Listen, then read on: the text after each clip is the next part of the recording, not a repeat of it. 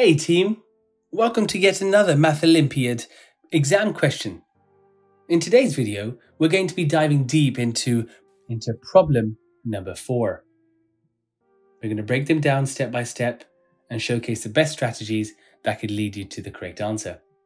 So without further ado, let's go ahead and dive into it right away. In the below equation, we have the letters A, B, C, and D, and E, and they represent different base 10 digits. So the right-hand side is a 16-digit number and the AA is a 2-digit number.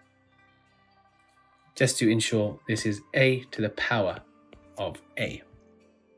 So given that C equals 9, find A, B, D, and E. So let's start by getting a feel for how big A is. And it's a useful fact to know that not just for BMO but in life, that 2 to the power of 10 is equal to 1024. And we're going to use this to investigate the possibilities for A. So let's start by thinking about how big 2 to the 22 is. Well, this would give us 2 squared times 2 to the 10 squared. And that's about 4 million. And this is an underestimate here. Nevertheless, this is quite a bit smaller than the right-hand side up here. So A is not going to be 2. And we can also use this fact to investigate whether A can be 4. So again, that's going to be 4 to the 44. And that's equal to 2 squared to the 44, which is equal to 2 to the 88. Which is equal to 2 to 8 multiplied by 2 to 10 to the power of 8, which is going to be greater than or equal to 10 cubed to the power of 8, which is 10 to the power of 24. So this is much too big, which means that we've now got a range between 2 and 4. And that there gives us A being equal to 3. So we know that A is 3, and this means that we would have 3 to the power of 33 plus 33 equals 3 and 3 to the power of 32. So it's quite tempting now to do a digit sum and to say that the remaining digits are a power of 3. But because we have so many different letters, we don't immediately get to an answer that works. So to be slightly more efficient, let's take a look at the final 2 digits. And see what happens to the final 2 digits of the powers of 3 by considering the remainders that they leave when you divide by 100. So let's have a look at this. So we'll have 3 squared, which equals 9. And I want to end up at 3 to the 32. And so I could multiply this by 3 each time, but it will take a long time. And I could get to 3 to the power of 32, but I'll do that through squaring.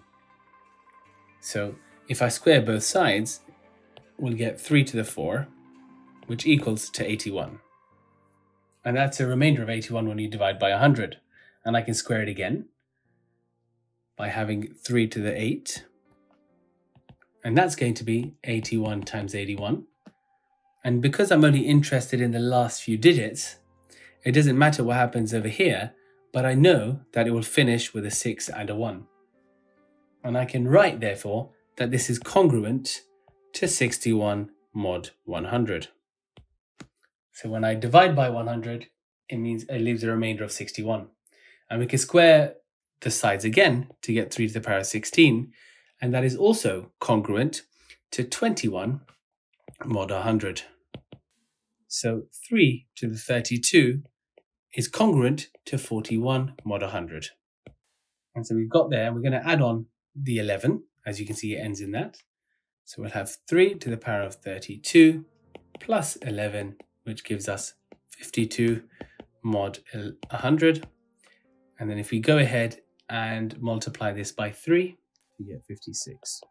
And this is brilliant news because you can see that our numbers finish with the digits 5 and 6.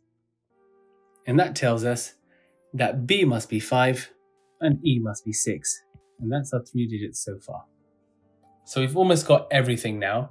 So we know every letter apart from D. And now we can go back to this to see exactly how it looks.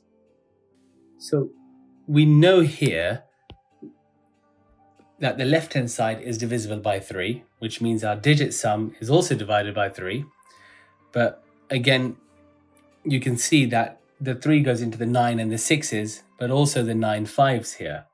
So what are we left with? Well, we're left with 3 being divided by 2D. And that therefore means that 3 must be divided by D. So we can simply think about the possible options by 3, which can be 3, 6, or 9. And remember, it can't be 3 because A is already 3, and they had to be different digits. And it can't be 6, and it can't be 9, and there's only one option left, and that there is D being 0.